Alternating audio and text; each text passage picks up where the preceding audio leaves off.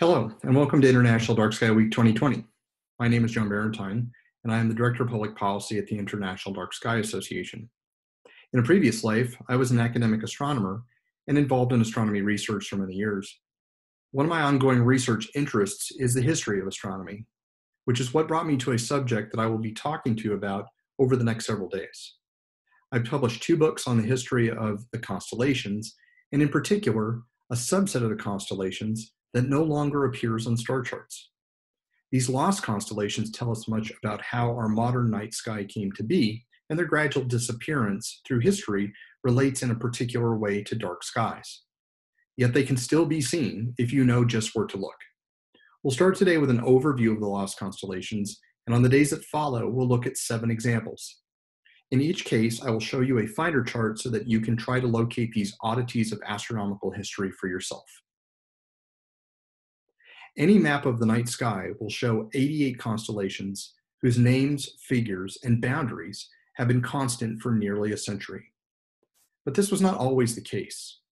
The quantity of constellations, their names and demarcations, were once the prerogative of the people who drew star charts, causing confusion among astronomers in specifying which stars belonged to which figures. In the aftermath of the First World War, European astronomers assembled to form the International Astronomical Union, or IAU, which took up as one of its first tasks to settle the issue once and for all. Completing its work in 1930, the charts IAU published that year show a canon of official constellations now recognized by astronomers everywhere. Each star in the night sky is now clearly associated with one and only one constellation. But first, let's take a step back. What is a constellation in the first place? Merriam-Webster defines the word as, quote, any of 88 arbitrary configurations of stars or an area of the celestial sphere covering one of those configurations, close quote. That definition considers both the ancient idea of constellations as well as a modern way of thinking about them. Constellations are fundamentally human inventions. The stars aren't arranged in any way that forms deliberate patterns so we can pick them out of our night sky.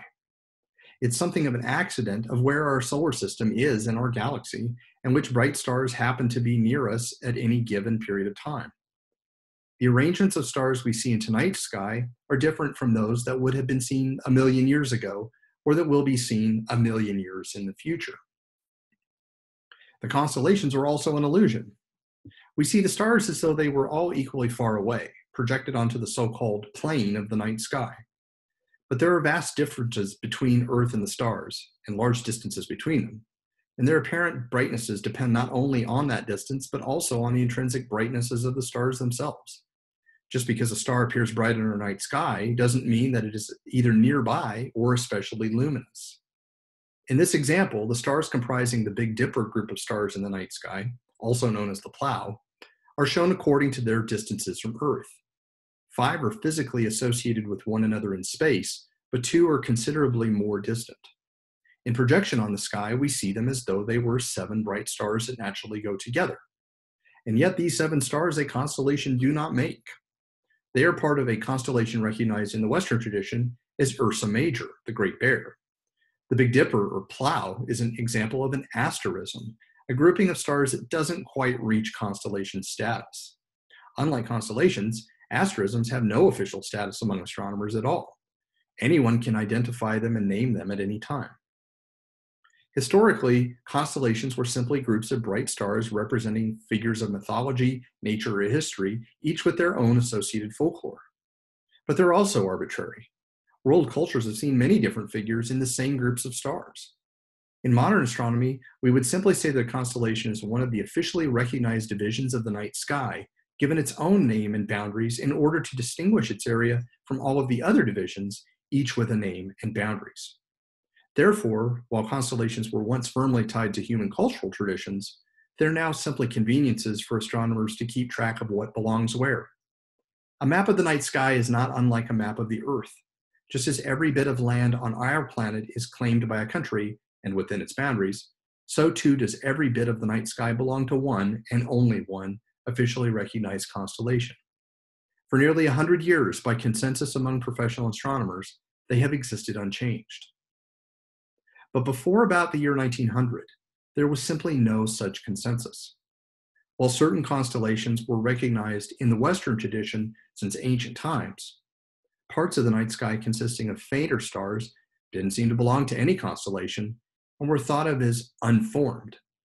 For hundreds of years, enterprising astronomers and map makers appropriated these stars to create new constellations in hopes of achieving some lasting fame and maybe some fortune. Best-selling charts had the greatest influence, and the invented constellations of their map makers stood the greatest chance of being adopted. And some were copied by others.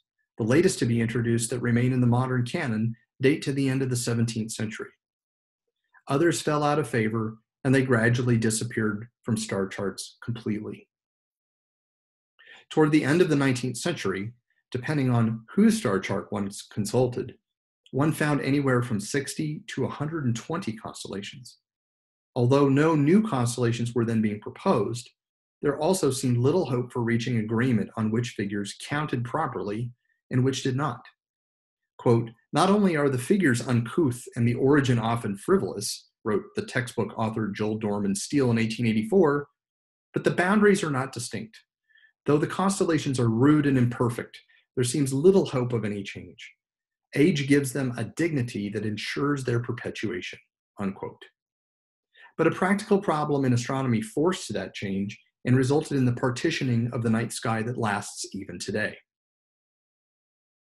Even before the invention of the telescope, astronomers knew that some stars didn't shine steadily over time. Rather, their light output changed in some way. These so-called variable stars were traditionally identified according to the name of the constellation in which they appeared. The need for clear identifications was crucial in order to ensure that information about variable stars was properly communicated from one astronomer to another.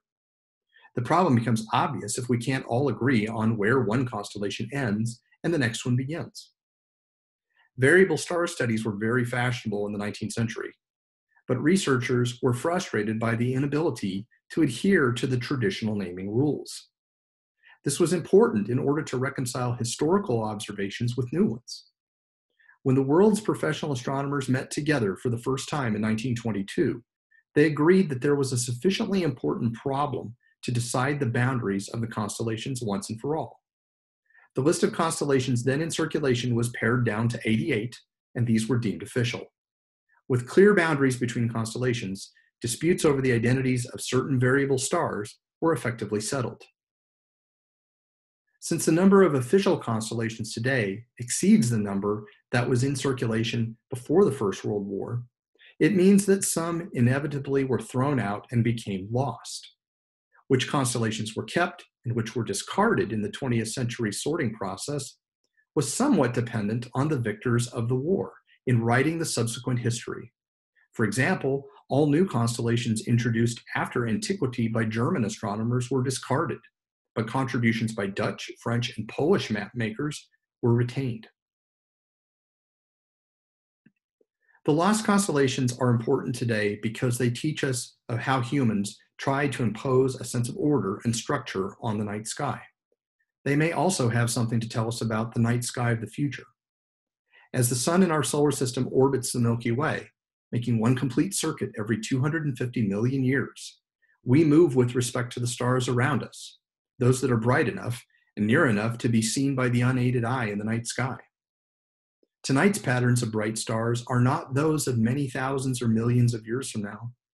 In the distant future, the night sky will not resemble ours at all, and future generations of humans will be confronted with choices about what to call the groups of stars they see in their night sky. The lost constellations run the gamut from fantastic beasts to the apparatus of the arts and sciences, but they share one thing in common: a lack of bright stars to make their figures memorable. Yet despite disappearing from official star charts, these figures remain in the night sky and can still be easily found if one knows where to look. This week, we'll explore some of the lost constellations you can locate in your own night sky, explain where they came from and what they mean, and how they disappeared from star charts over the centuries.